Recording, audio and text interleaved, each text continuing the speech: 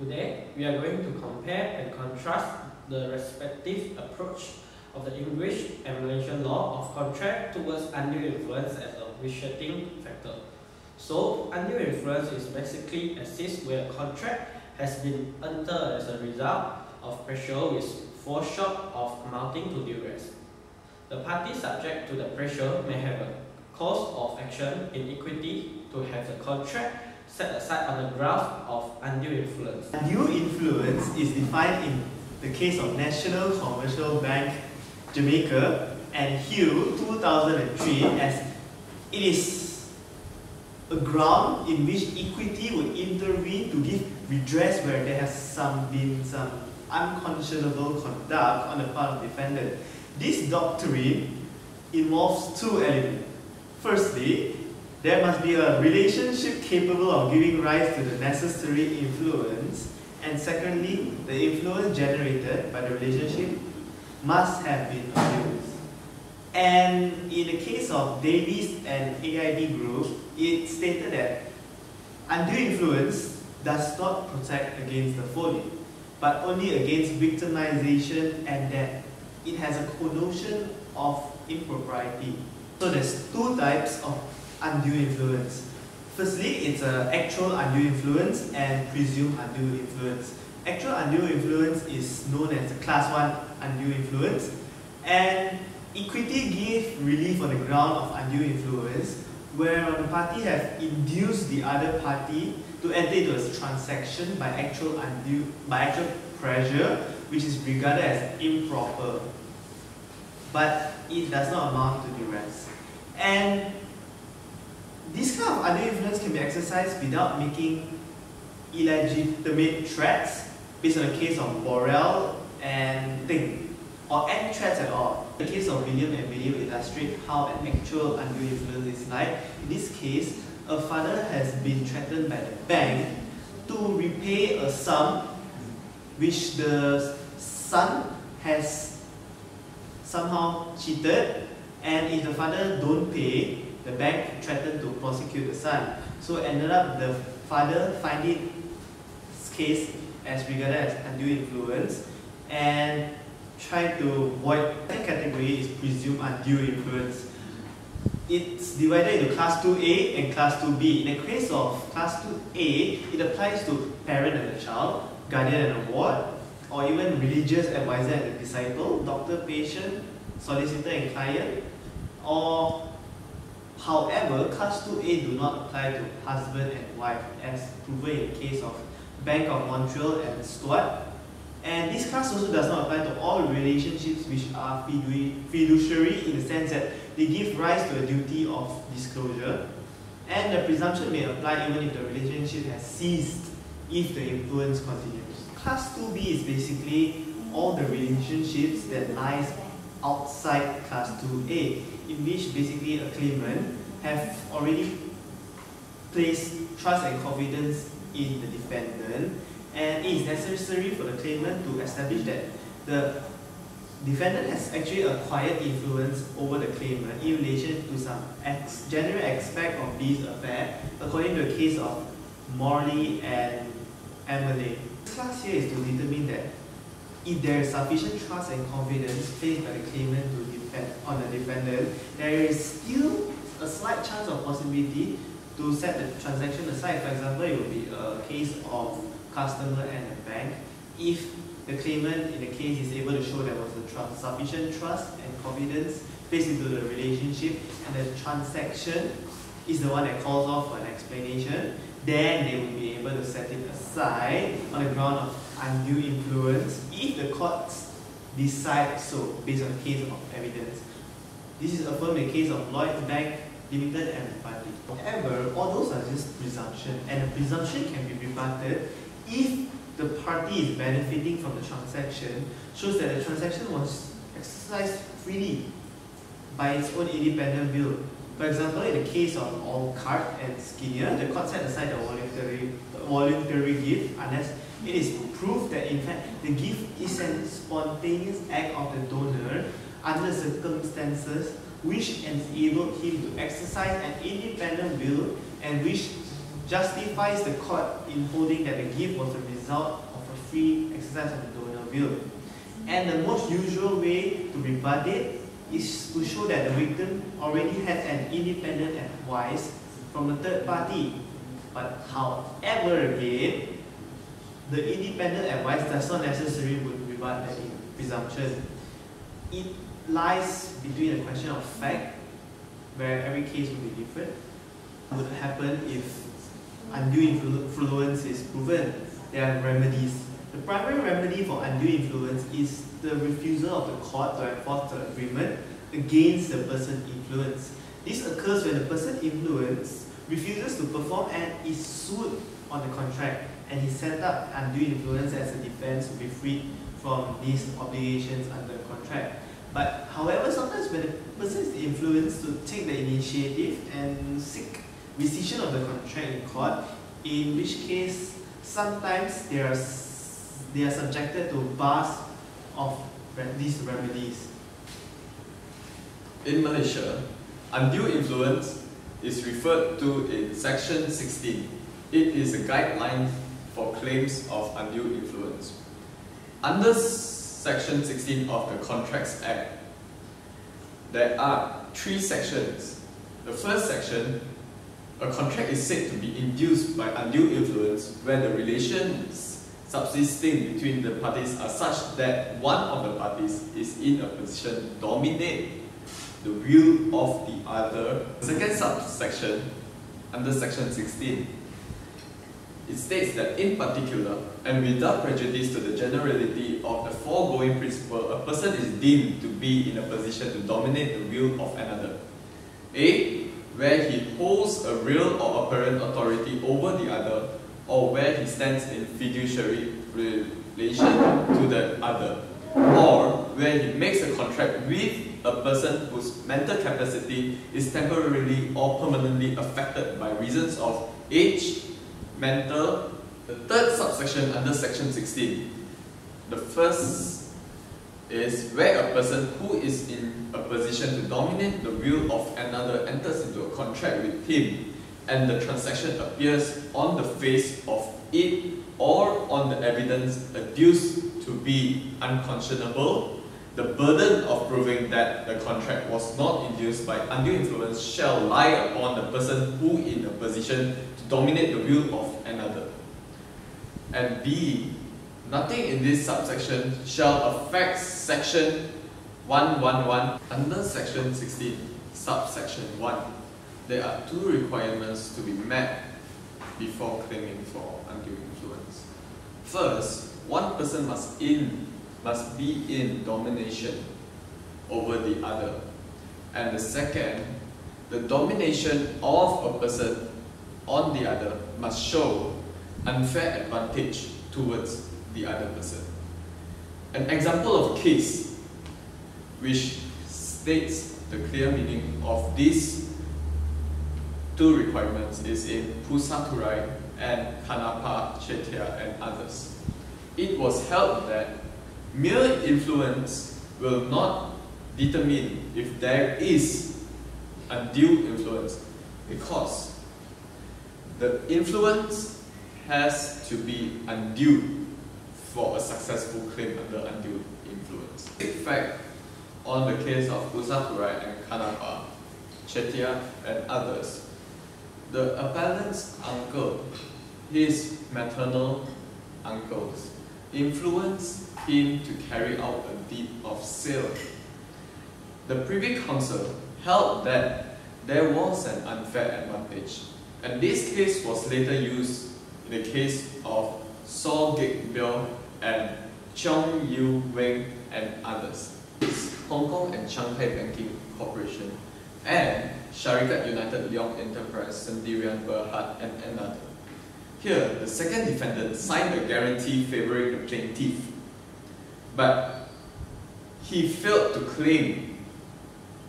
His claim was rejected by the High Court due to the fact that he failed to form and establish the requirement of proving. There are a number of cases where the courts have considered whether a presumption of undue influence arises where some special relationships falling within Section 16, Subsection 2 are involved. For example, the father and son. In Khor Chuen-Po and Khor Chuen-Po case, undue influence could be presumed under Section 16, Subsection 2a. All that needs to be shown is that one party held real or apparent authority over the other. In this case, the court held that it's not reasonably accounted for on the ground of relationship between the deceased and Cheung Pong Lok and his family. This case is similar to the English case, Cornell Limited and Gallants. In Cornell Limited and Gallant case, it was held that the bargain was a proper commercial bargain, in which the lenders had acted like ordinary commercial lenders, and that a lender could not be expected to do more than properly and fairly point out to a guarantor the desirability of obtaining the independent advice, and to require that the document to be executed in the presence of another. Secondly, the solicitor and the client. In Thara Rajaratnam and Dato Jaginder Singh, a solicitor is a fiduciary to his client. This relationship imposes an obligation on the solicitor to act with strict fairness and openness towards his client. Presumption on the relationship of solicitor and client, there is no differences between English and Malaysian position. In Halifax Mortgage Services Limited and Steps Key, the solicitor was aware that loan will not be used for its purpose, which result in collapse of Mr. Skepti's business. The court held that the solicitor owned a duty of confidentiality. Thirdly, the husband and wife. In public finance, Berhad and EV Rubber Factory Sdn Berhad, the husband and wife do not fall within the category of special relationship for the purpose of the law relating to undue influence. In such cases, the issue is whether party seeking to enforce contract has knowledge or notice actual or constructive of the undue influence. This can be cited with the approval in the case of Barclays, Banks and Aubrey. Following English cases, the Malaysian courts have held that a husband and wife relationship does not give rise to a presumption of undue influence. This can be referred to the English cases Bank of Credit and Commerce International SA and Aberdeen. However, there's a modern or liberal approach or statement of law can be found in Royal Bank of Scotland and Edricks and others appeal as in the ordinary course of business. Wife's guarantees of her husband's business debt is not to be regarded as a transaction, as such transactions are not to be regarded as the evidence of exercising the undue influence. However, it is something to do with the case which calls for explanation. In the existence of the trustee in Sawab and Hanim and Haji Abdullah case, the plaintiff's husband had transferred title to all his properties to his two brothers. When he passed away, plaintiff claims that the contract was made under undue influence. The court held that the contract is void. Plaintiff shows to the court that she is in trustee-beneficiary relationship with her in-laws. Confidential relationship has existed between the two persons, automatically give rise to confidential obligation to the relationship itself. Another case relating to confidential relationship is the case of Rosli bin Darus and Mansour at Harun bin Hazza Sa'ad. The judge, following the Indian case of Balot and Parazam, ruled that it has been established that the defendants were in a position to dominate the plaintiff's will and that the transaction was unconscionable. The burden of proof of absence of undue influence rested upon the defendants.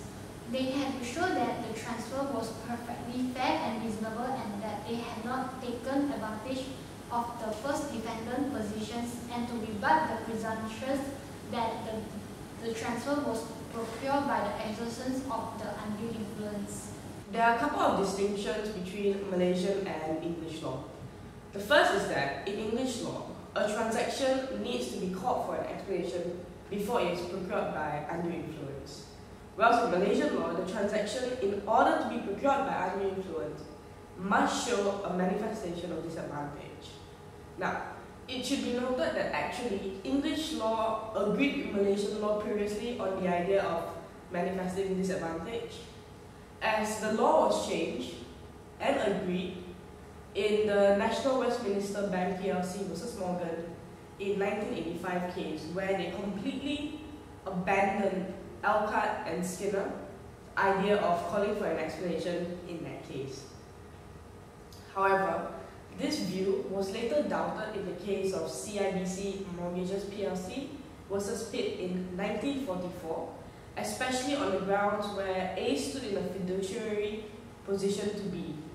It was also noted that in actual undue influence cases, the requirement of manifest disadvantage does not apply, and therefore if the actual undue influence does not apply, why should it apply to the presumed undue influence cases? So this can be seen in the case of Bank of Credit and Commerce SA versus Abudi in 1990. In the Attridge case, the use of the words manifest disadvantage was actually discouraged, and the requirement was reinstated in the form that the transaction must be one which actually calls for an explanation before it can be procured by undue influence under the Presumed Undue Influence Act. And as stated, Malaysian law on undue influence uses the idea of manifesting disadvantage as they adopted the Indian case Posuturai versus Kanapan Chettiar in 1920.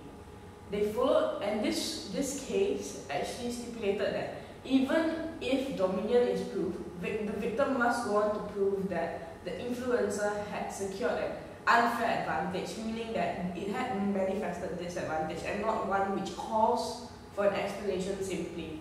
And this was adopted by Malaysia, and it was actually followed in the case of Tengku Abdullah versus Muhammad Latif in 1996. Another distinction between Malaysian and English law is that it is not entirely clear whether the clear-cut distinction between actual and presumed influence found in the English law is actually applicable within the scope of Section 16 stipulated in the Contracts Act in Malaysian law. In the Indian case of Posuturai versus Kanapan Chettiar in 1920, it was followed that the case, it was actually adopted in Malaysia in the case of Tengku Abdullah versus Muhammad Latif in 1996. And it followed that all three subsections in Section 16 proceeded on the basis of relations subsisting between the parties. But the distinction comes here. In English law, for actual undue influence, there did not be any pre-existing relationship. Or we can actually say that there is no proof of any history of influence between the parties in the cases of actual undue influence. It can be argued though. It can be argued and said that in Section 16, Part 1, in Malaysian law, it deals with actual undue influence if we were to actually break down and consider the words relations subsisting between parties to mean relations subsisting between the parties having to regard to the actual circumstances subsisting between the parties at the time of the exercise of the alleged undue influence. In that way, we can stipulate that there is an essence of actual undue influence if the relations happen at that point of time. So the Malaysian courts have not placed too much emphasis on whether undue influence was actual or presumed. There's no clear-cut distinction as there is in English law, which has been adopted. They have generally adopted the position that Section 16 in substance is actually similar to where they actually adopted the Indian Contracts Act of 1872 and was passed, such as we have stated earlier, the Posuturai versus Kanapan Chettiar case, and the Tengku Abdullah versus Muhammad Latif case was a Malaysian case that actually adopted it. In most cases, although Section 16 of Contract Act embodied such express provision on undue influence, the law of undue influence accepted by Malaysian court is basically same with the English court. So for the conclusion for this presentation, I would like to mention that the differences and the similarities of undue influence under the English law and Malaysian law again. Generally, there are a few of similarities. Firstly, the elements to be fulfilled to form undue influence is same in English law and Malaysian law. Secondly, for presumed undue influence, the existence of spatial relationship or fiduciary relationship and those categories of spatial relationship are not fixed in both jurisdictions. So, besides that, the way of rebutting presumption of undue influence is quite similar in English and Malaysian law. The last similarity that is the remedies will be provided by both court if the court decided not to enforce the agreement which affected by undue influence. Despite the undue influence in Malaysia is very similar with UK, but there are differences too. So in the class 2B in English law, the relation in trust and confidence must be generally acknowledged by both parties before a rebuttable presumption of undue influence arises for the issue. However, in Malaysian law, after the claimant proved that the existence of a relationship of trust and confidence, he or she also need to prove his or her will are dominating by the party imposing undue influence. The Malaysian court has generally adopted English principle of undue influence, but the ways that Malaysian court applying the principle are depending on the local circumstances, policy reason, and customs. Therefore, the application of the doctrine of undue influence in two jurisdictions is quite different. So, conclude that the court should square up various factors. For example, they should tackle the nature of relationship as a whole and decide whether is the transaction appropriate. And then secondly, they also need to tackle the claimant's intention and the behavior of the defendant into account instead of the rigid principles on pure reliance. Lastly, the court has to determine a balance between conflicting interests of both parties in order to make a fair and just decisions.